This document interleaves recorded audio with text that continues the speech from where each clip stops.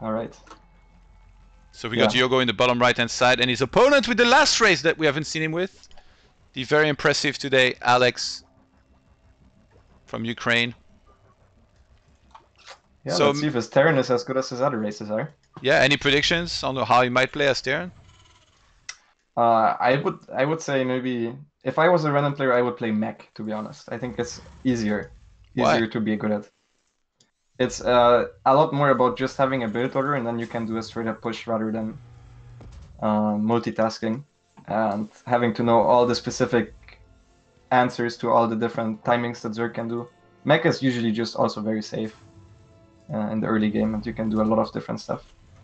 But like if you play random, you only get Terran like a small portion of the time. Don't you feel like mech is one of those styles where you need to be like super refined, or you think it doesn't matter? Like you still would be okay if you have like a very high understanding of StarCraft 2. Yeah, no, I feel like mech is the style where you can freestyle a lot more, which is good for a random player. So you don't have to play the builds as smooth as possible because you keep making Helgens anyways. You don't need to have your barracks exactly at the right moment, you know? Yeah. Knowing Alex though, I don't know. I picture him as more of a bio guy.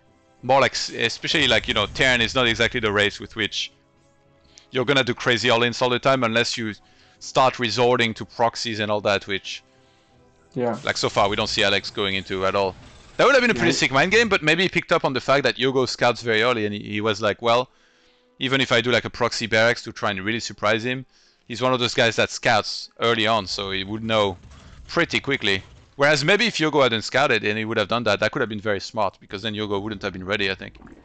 Yeah, for sure. Actually, one thing that we see here, which is a bit uncommon, is that Alex here is opening up with a reactor instead of a Reaper first. This very often leads into Hellbat timings, where you make like 4 Marines from the barracks with the reactor and then 1 Hellion first and a starport right away. So I'm looking forward to if this is actually what he does. And also this is knowing that YoGo sacrifices some minerals in the early game to go for the scout.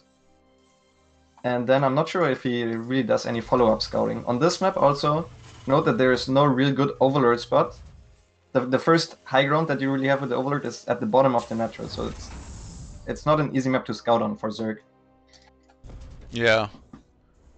How do you like actually the new maps, like balance-wise, everything, like design-wise and everything? I think I like some of them. For example, this map I think is really good. It features like I like maps in general where you can have multiple different paths of expanding. So where I have a bit more freedom to do whatever I want. And then there are some maps that I really don't like. For example, Stasis as a Zerg is very bad. It's just a very extreme map, right? They always have this one very extreme map. And then I don't like the design of Automaton as well. But the other maps I really like. But we're not at the point where you feel like you don't have enough vetoes for the maps that you don't appreciate, right? Yeah, no. I think it's fine. I just veto Stasis and then that's alright.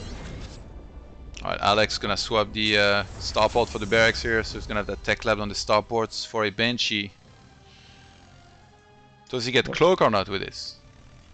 That's the question. He should have started it already if he went for cloak. Yeah. I would have actually really liked to see one of the new battlecruiser builds. I think that would be really cool. We can actually also see YoGo going for overlord speed, so he's actually really looking forward to scout what's going on. Yeah, so he's gonna fly in there and sees the tech lab on the starport, sees that there is no cloak researching. Maybe Alex was already counting on that. He's like 10 steps ahead. He's one of those grandmaster chess guy, you know, applying all that logic to StarCraft 2. Oh, he's actually going for armory right now. So he wants to go for the Hellbat Banshee. I honestly have the feeling he just forgot cloak, because he could afford it with the gas he has. And this push is a lot stronger because you want to hit in between the bases, where there usually is no detection at the early stage. YoGo actually is super on top of the scouting. Scouted the armory, puts down a Roachborn and a Spinecrawler, playing very safe. So not sure how effective this is going to be for Alex. Are you one of those Zergs that likes to get Pneumatized Carapace religiously and scout with it a lot? I actually started doing it, yeah, against Terran very often because of the battlecruiser openings. Those are very hard to scout otherwise. Yeah. I think last patch it wasn't necessary, but this patch, yeah.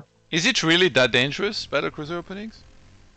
Yeah, they were the most common opening for ever since the patch. I feel Yeah. like right now Zerg's kind of figured out how to deal with them, and I don't think it's going to remain the best opening, Which but is how. they were super it's just having queens in the perfect position, not making your spores too early, zoning out the Hellions at the front properly as well. It's Yeah. kind of you need to split up your queens and move your spores according to wherever he ports. And we see additional factories now starting, so good prediction on the mech. Yeah, Impressive. You know your stuff. yeah, I know That's why my you're man. here. If I didn't know And better, actually, I'd say you're a player, you're a pro gamer, not a caster.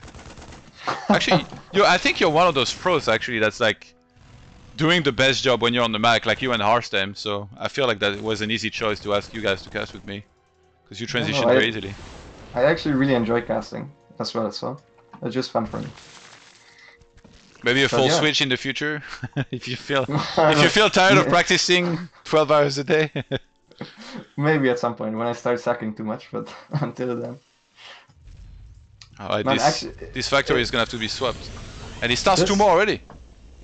yeah, this is actually very similar to what we saw in the game before, as in that YoGo over defended, he put a spine and made many roaches to an attack that wasn't actually coming. So now he needs to do some counter aggression again, because they're on a similar work account, which is really good for Karen. Some Lings actually sneaking onto the natural. Oh, and that's a big deal here. I won't get that many, I guess. 5, 6. Yeah, 6 SCVs. Better than Yeah, nothing. for sure. Wow, he's I would actually like to chasing see him. roaches? Yeah. These roaches should just come back home, I think. Without speed, off creep. Yeah, bleeding out a couple of those. And now I wonder how good Alex's macro is. Right now, he kind of forgot to switch over his factories. Oh, is he just gonna go for a timing with this? I guess he will be. Yeah, he's getting add-ons on all of them right now. He's massively supply blocked right now. Like, It's massively supply blocked. Yeah. It's gonna be 3 tech labs, by the way, out of his factories, and 2 reactors. Yeah, he's going for the Cyclone style that we talked about a bit earlier, I guess. So this was just a pressure, I think, to remove creep with the Raven. Very nice, because you don't even need to spend any scans for this. Yeah, and look at YoGo's creep right now. There's literally a single tumor line on the left side, and that's Yeah. it. As soon it's gonna be gone as well. If he goes with the Raven. Yeah. I really like the way Alex is playing, but nice roach counter attack with the 3 roaches, getting a bunch of SCVs.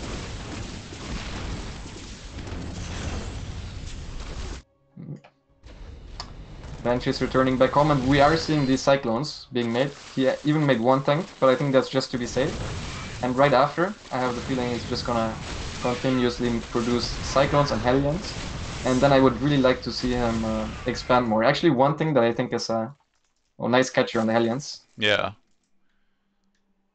One thing that I would like to see is, if you go for the Cyclone style, to not go for attack upgrades, but rather armor upgrades. So I guess, like, this leads me to believe that Alex wants to go for a timing with tanks and Cyclones, which is Yeah. pretty uncommon. He's getting tanks right now. 3 by Yeah. 3 even. And getting Blue Flame as well, so he's not gonna focus on Cyclones this much then. I don't know, I wonder, maybe he saw like a lot of roaches and he changed his mind, I don't know what it was, but Yeah, I don't know either. it Maybe felt he at wants first to like he wanted to scare- go Cyclones, yeah. He Because keeps I on can't- scanning the main base, by the way, to see the tech of YoGo. YoGo shows some betting us. There's actually a Spire here, without a Hive even being started. Not sure what that's about. He's getting Corruptors? Against the Banshees, I guess? I don't know. And he's getting Swarmos. I like the Swarmos choice here for sure. Swarmos aren't that great if your opponent is going pure Cyclone, but against the tank styles, they're very good. I really don't know though about these 3 Corruptors. I'm guessing they're against the Raven and the 2 Banshees, but realistically they can be sniped so easily.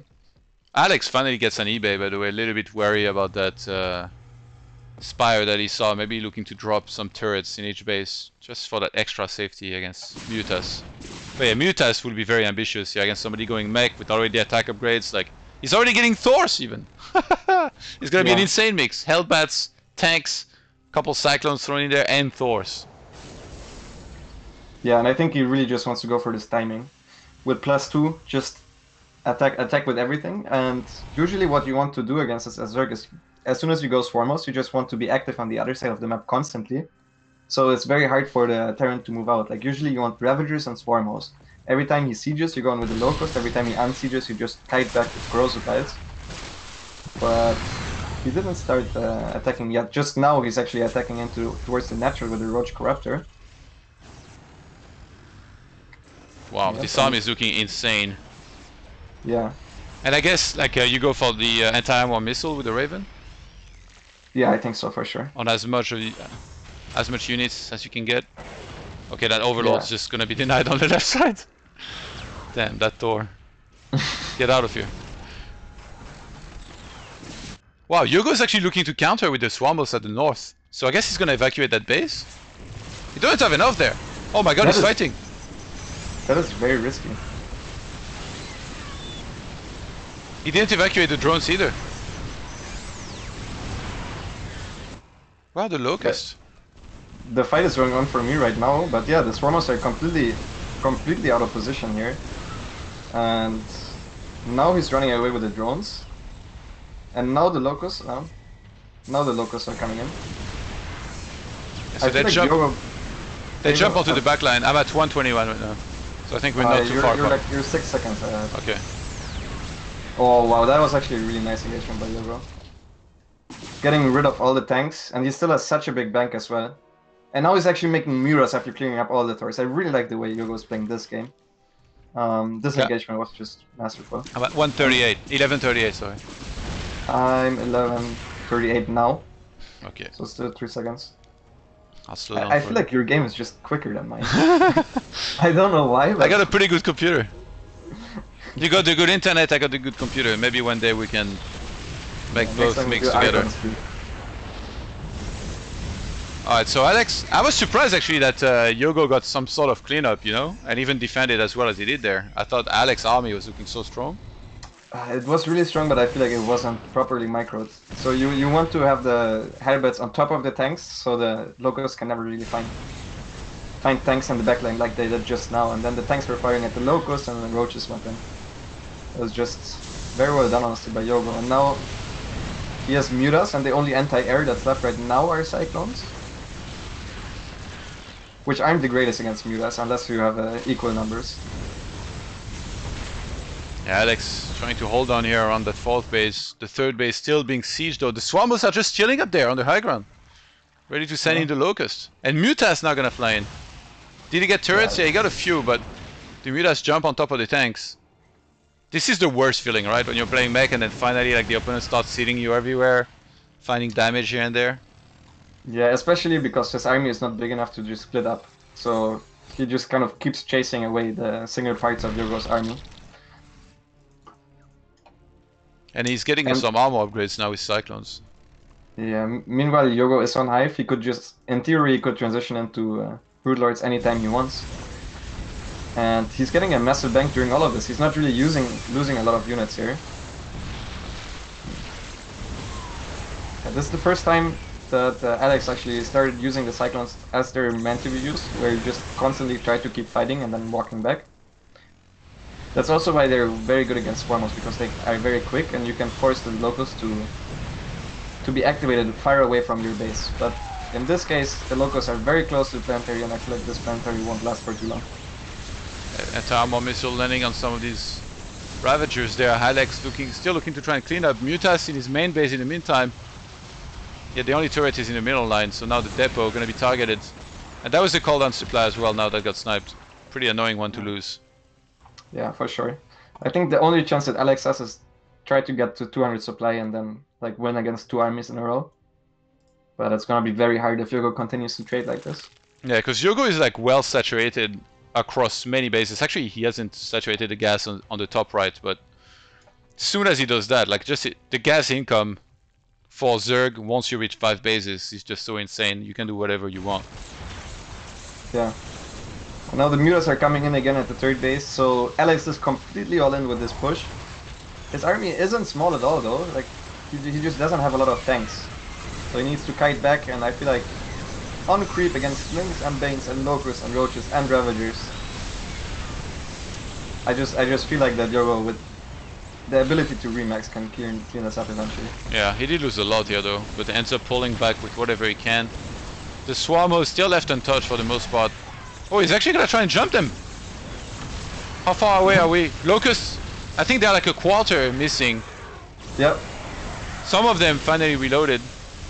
Okay, he might have to get out of there. Oh, Got rid of nice some of fungal. them. Nice fungal on the Locust, and once the Cyclones are surrounded, or even as soon as they're touched by any of the units, they're just falling over, and I think finally YoGo managed to clean up the most important part of Alex's army, and looks like he wants to tie up the series. Yeah, those Mutas finally coming to the rescue as well. Maybe target it down perhaps. Cyclones looking to try and clean up as much as they can. The third base died, the fourth base died. Alex gonna have to fly. Yeah, he's gonna fly his man orbital to that top right hand side one that he had earlier. Yeah, I guess Alex didn't know how big YoGo's tank was really, but there's not much he can do at this point. It's kinda hard to fight roaches on creep. They're so fast, even if he gets the lock on. Yeah, but you need to... And then watch the fight off creep, and the roaches just can't do anything. It's quite funny how this interaction works. Yeah, and YoGo now completely on top of this army. Gonna get the second map win.